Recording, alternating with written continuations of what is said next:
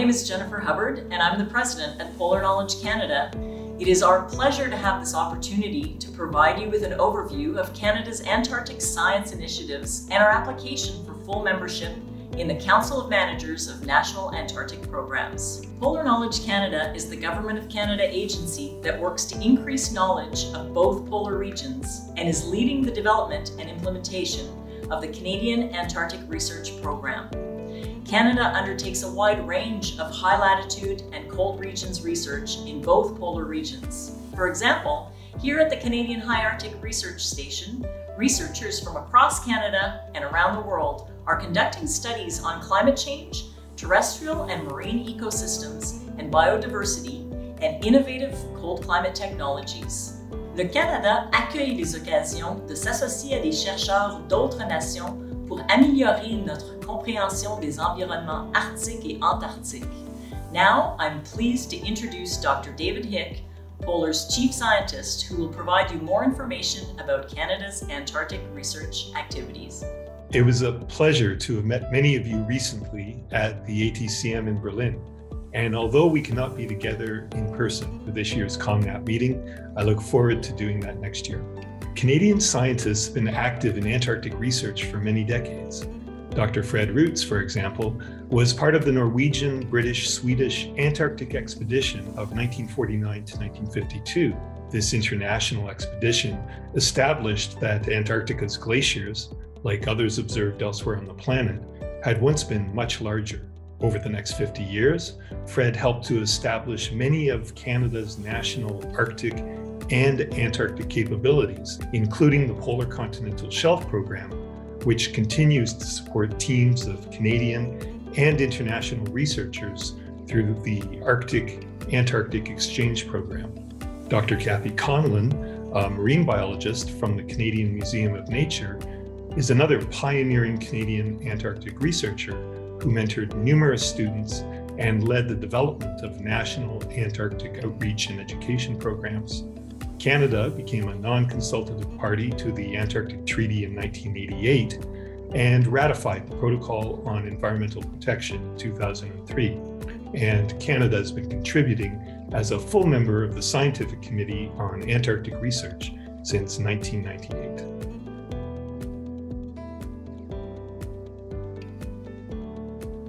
Canada partners with other nations to gain access to Antarctica and invest in research infrastructure on, around, and above Antarctica.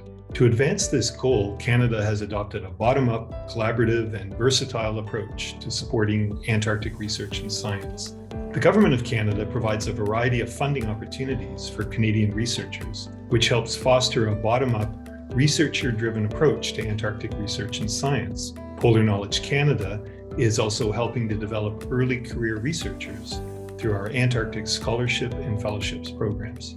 Canada enables polar science collaboration through arrangements with other national polar programs, and Polar Knowledge Canada currently has memoranda of understanding with several nations, including Japan, Korea, India, Argentina, and the United Kingdom. And we look forward to developing more bilateral cooperative agreements. Domestically, Antarctic research involves multiple federal departments and agencies, including Environment and Climate Change Canada, Polar Knowledge Canada, Fisheries and Oceans Canada, the Canadian Space Agency, Natural Resources Canada, and Global Affairs Canada, as well as over a dozen universities. Canada does not have a scientific station in Antarctica, but partners with other nations to gain access to and invest in research infrastructure. Canada is committed to deploying, maintaining, and sharing critical research infrastructure to support international scientific collaboration in the Antarctic. And we will continue collaborating with international partners to optimize existing infrastructure. For example, sustained observations of atmospheric ozone have been measured from the ground by the Canadian Brewer spectrophotometer deployed at the South Pole. This instrument measures ozone concentrations and complements satellite measurements from instruments on the OSIRIS, Odin, and SciSat missions. This data is made freely available on the Canadian Polar Data Catalog and analyzed and modeled by a team of researchers at Environment and Climate Change Canada. Members of this team are also involved in coordinating international assessments through the World Climate Research Program and the United Nations Environment Program. And the Canadian Space Agency RadarSat missions have provided detailed maps of the Antarctic ice sheet and its surface velocity, and continue to contribute information to support current investigations of the Antarctic cryosphere. Canada also funds specialized laboratories, such as the new Canadian Ice Core Lab at the University of Alberta. And the Canadian team is developing a proposal to design a new hot water drill to provide uncontaminated access to subglacial environments.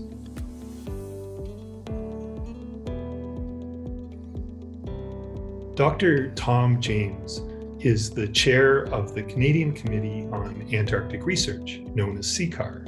CCAR is a group of government and academic researchers who support Polar Knowledge Canada in matters related to Canadian Antarctic activities.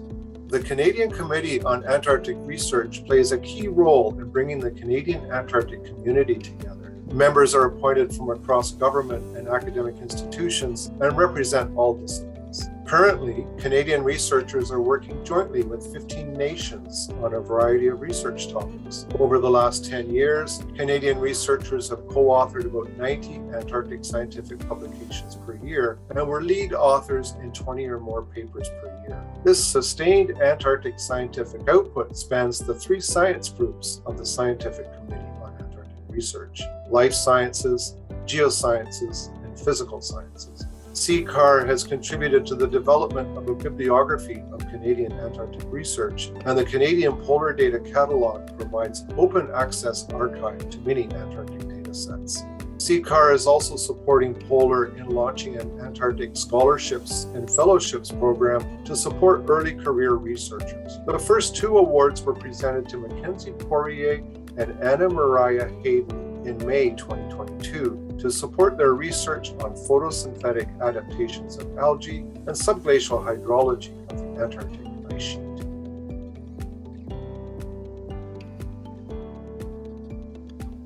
I would like to take a couple of minutes to provide a brief overview of some of the current research being conducted by Canadian scientists. Professor Christine Dow at the University of Waterloo studies subglacial flow and its influence on ice shelves.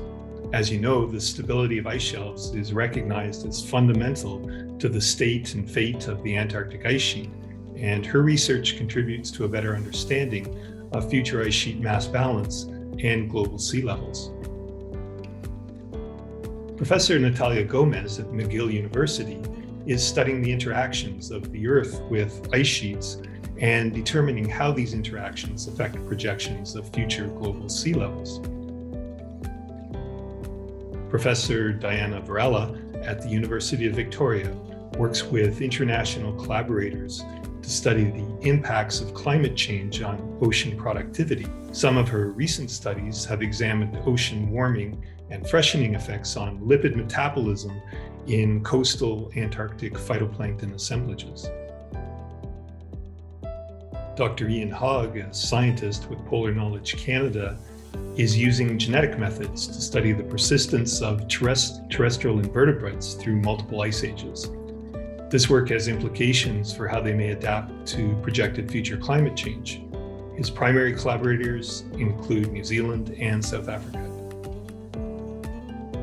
Professor Dermot Antoniades at Laval University analyzes lake cores to understand anthropogenic impacts on the environment in the South Shetland Islands and to better discern glacial history over the past few thousand years. His work is undertaken with researchers from Spain, Portugal, the UK, and France.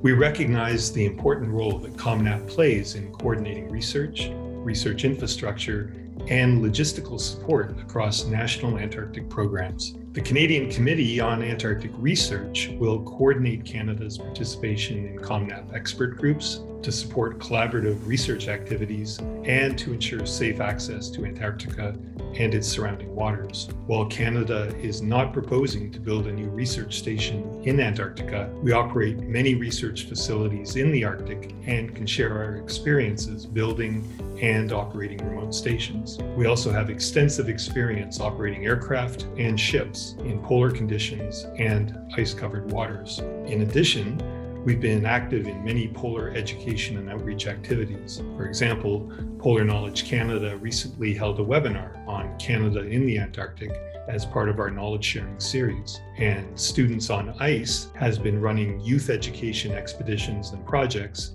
in the Arctic and Antarctic for over 20 years.